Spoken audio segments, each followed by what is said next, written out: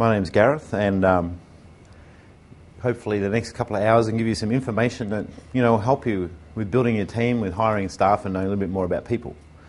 For me personally, I've built quite some businesses, had some interesting successes and some tough times, and the tough times have only been created really by not having the right staff and not always knowing exactly what I should do when it comes to handling different situations.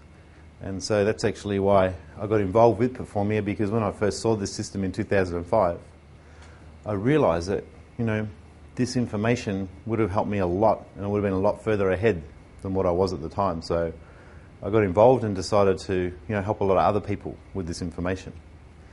And we're an international company. We're head office in Sweden. We're in 25 different countries, and I look after the Asian region. And we started in 2006, and we've had pretty good success.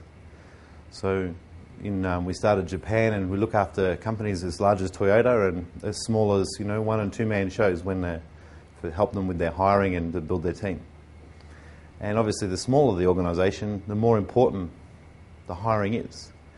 Because if you only have 2 or 3 staff and you add an extra staff member on, well, now you're increasing your staff by quite a large percentage.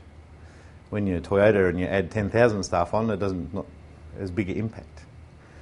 But every organisation and every business owner and every executive has the same situations where either they're not sure exactly who they should bring into their organisation, or not so sure like who it's actually really contributing, and who could be behind the scenes that looks good but actually a little bit destructive.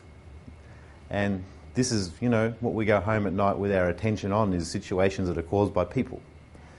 And so any profession, we need to know how to use our tools and our machines and our processes, but there's not so much useful information regarding people. And so hopefully today you'll see that there is some more information out there.